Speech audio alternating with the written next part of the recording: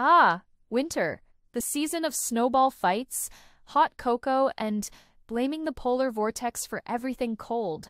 But what if I told you that this icy villain might not be the troublemaker we think it is?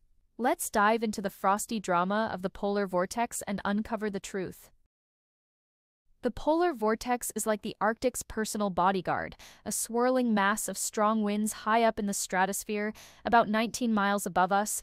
It keeps the cold air locked up tight in the Arctic where it belongs, but sometimes it gets a little wobbly. Now, when the polar vortex gets weak or disrupted, it's like a bad breakup. It lets the cold air escape and crash on our couch here in the US. But this time, the polar vortex has an alibi. It's been strong. Recently, the polar vortex winds were the strongest they've been since at least 1990. So if you're freezing your toes off right now, don't point fingers at the vortex. It's been minding its own business. So, if it's not the polar vortex, why am I out here shoveling snow instead of binge-watching my favorite show? Well, the real culprit is the jet stream, the tropospheric troublemaker closer to the surface.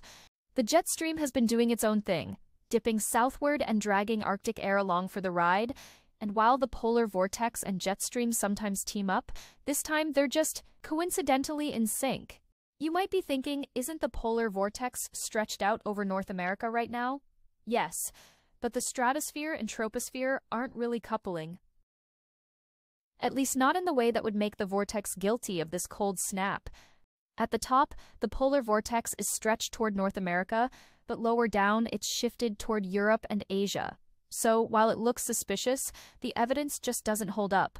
So, what does this all mean? Could the polar vortex be setting us up? Maybe.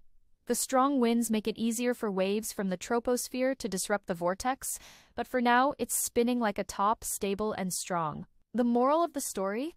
Sometimes cold weather is just weather. No stratospheric drama, no polar vortex conspiracy, just Mother Nature reminding us who's boss. So, the next time you hear someone blaming the polar vortex for their frozen pipes, you can set the record straight. And hey, maybe even impress them with your newfound knowledge. Stay warm, stay curious, and don't forget to subscribe for more cool science stories.